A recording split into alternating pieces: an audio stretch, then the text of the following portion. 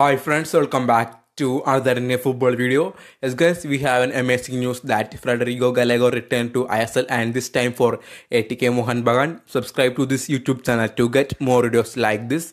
FTWC confirms that Federico Gallego was completed his move to ATK Mohun Bagan. We all know that Gallego is former star player of Northeast United FC who struggled with lot of injury. He left Northeast United FC due to injury last season, but he recovered from it and joined to an Uruguayan second division side, and he was set to come back to ISL through ATK Mohun Bagan. ATK Mohun Bagan have lost their two foreigners. One was crucial player Johnny Coco due to injury, and another was Florin Pogba who terminated his contract, and he also have ankle injury.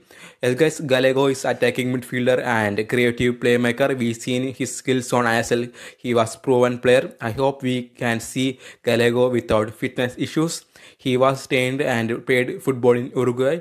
That was an plus point. Johnny Coco provided everything for ATK Mohun Bagan and he was replaced by Gallego. Let's see what happens. ATK Mohun Bagan was at third position of table and they have chances to make to top of table. Let's see how their new signings was going to work out for them. Okay guys, video is over. I hope you enjoyed and thanks for watching.